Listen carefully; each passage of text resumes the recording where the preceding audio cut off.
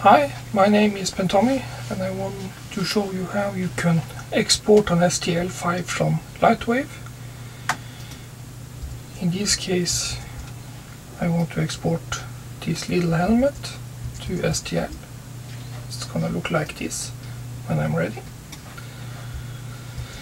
Lightwave doesn't support STL so far, so you have to add a plugin for that. And if you go to chromecode.com, and here you will find an STL plugin. You download this and you unzip it, and you will find these two files. You have to copy this into your application folder. This is Norwegian, so it's called programmer, but in your case probably called application. Here you will find your new tech folder. You open this and you take the Lightwave you use, in this case Lightwave 11. In this folder you have a folder named support and plugins, input and output. You copy your STL plugins into this folder. I have already done this, so it's laying here already. The next thing you need to do is go to Modeller and go to Utilities and add plugins. Here you browse into your plugins and you press open. When this is done, you just click done. Now you should see STL export and import in your additional folder here, like this. But the object is not ready to be exported. I choose a sub-patched object to show you some things you need to be aware of before you export it. If you export this object, it's gonna look like this, and that's not what you want, I assume. So the first thing I need to do is go to construction and freeze. This is going to make the subpatch to a lot of polygons.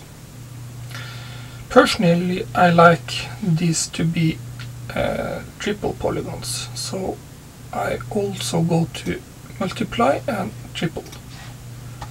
This make the polygons look so it's just triangled shape, and it's more less problem with triangle shaped. In many cases you have to change the scale of your object.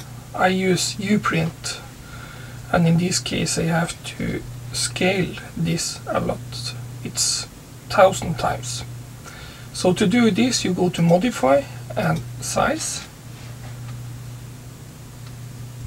and I bring in the numeric panel.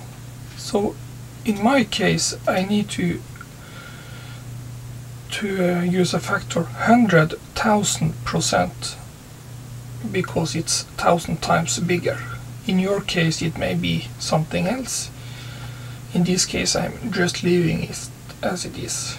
You press apply when you're ready. Before you export this file, I strongly recommend you that you save it, of course, but you also need to be sure that symmetry is turned off. In other case it will make some problems for you. Now you're ready for exporting, and to do that you go to Utilities and Additionals, and you go to STL export. You need to browse where you want this file to be. In this case I made a folder named STL files. There is a little bug in these programs. You need to add another slash before the name of the file. Otherwise it will put the files outside this folder and name it the whole name STL files element. When this is done, you click OK. As you see, it's happened a lot here. It's flipping it over and so on. I don't know why this has happened, but most of the time it's okay. Now I'm going to Finder and see if I can find my STL files.